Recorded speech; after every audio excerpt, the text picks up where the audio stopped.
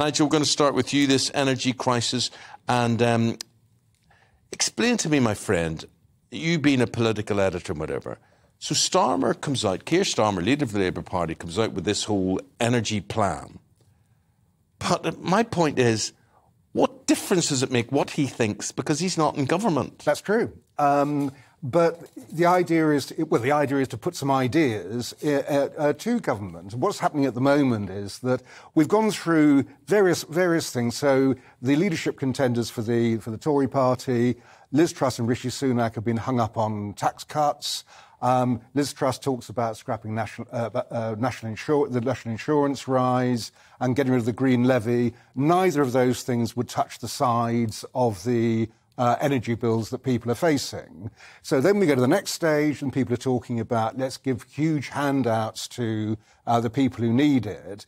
And now the current idea, which I think is probably much more sensible, is that you have a price freeze. So what would happen now is that prices are frozen at the current rate. That means people won't be looking at bills of up to £5,000 next year.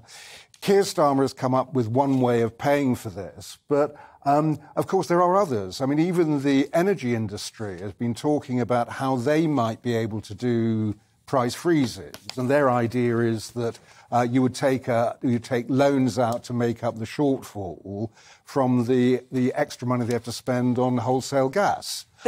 The reality is, when they're weighing up all these policies, the Conservative Party are never going to adopt Keir Starmer's strategy. Well, they may indeed. I mean, I think that if you remember that when Keir Starmer proposed a windfall tax, the Conservatives said, "Oh no, we won't have anything like that." Now we have a £5 billion windfall tax on the oil and gas giants. So it is quite likely they would adopt that. And if we go along with the idea that freezes are better than handouts, then the government will have to say, yeah, OK, we'll do the same thing.